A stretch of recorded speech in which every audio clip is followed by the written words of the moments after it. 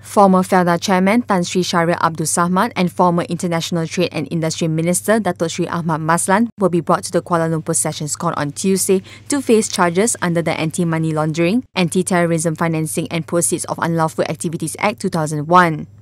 According to the Malaysian Anti-Corruption Commission, Shahrir will face one charge while Ahmad will be slapped with two charges.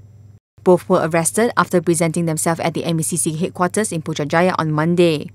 They were later released on MACC bail.